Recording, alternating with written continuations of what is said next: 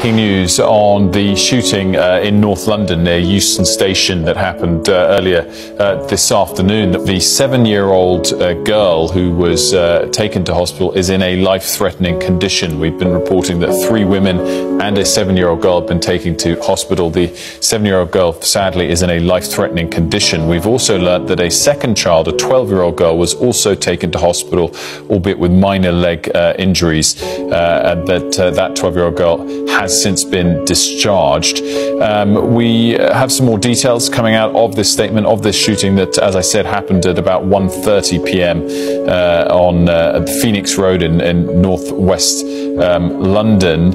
We've learnt that police were informed of this shooting, that the incident took place near a church where a funeral was taking place, and that it does seem that shots were fired from a moving vehicle which was then driven away from the scene. So it appears this was a drive-by shooting. A statement from Superintendent Ed Wells reads that any shooting incident is unacceptable, but one including 2 children is absolutely shocking.